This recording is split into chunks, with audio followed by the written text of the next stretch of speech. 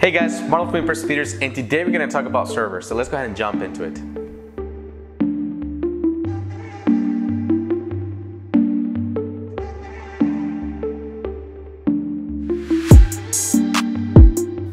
Alright guys, just to start off, we have an HP Tower server.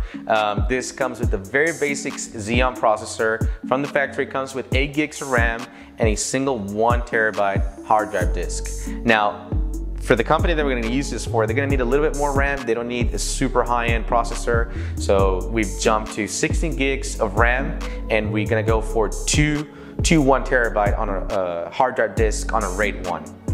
Alright guys, this is a mid-range server. This in particular, it's a Dell R240. It's a server rack mount, as you can see. Basically, this in particular model comes with the Xeon processor, 16 gigs of RAM, and a single 1 terabyte 3.5-inch drive. We've upgraded it to 32 gigs of RAM, dual 2 terabyte hard drive disk on a RAID 1.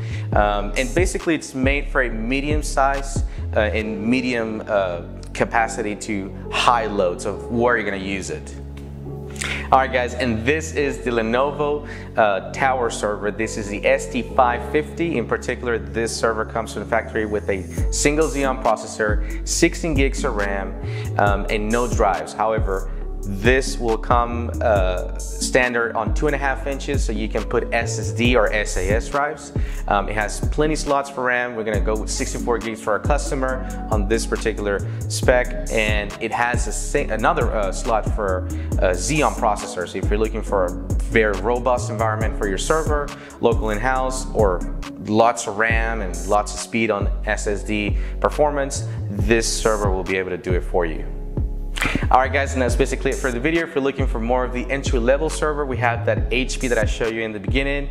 Nothing crazy about that server, nothing super robust, but it will get the job done. If you're looking more of the mid-range level, we have the Dell rack-mounted server, and we can also try to get that on the Tower version. Right now, things are very tight in the market and dry, so it may take longer than expected. However, if you want to look for the more of the robust and the high-end, then you can get away with this Lenovo.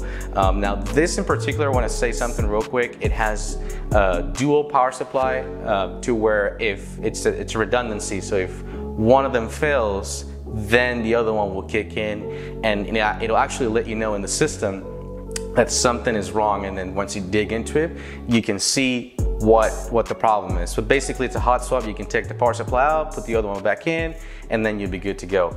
If you have any questions, guys, on the servers, you can leave your comments down below or give us a call at 281-647-9977. Thank you.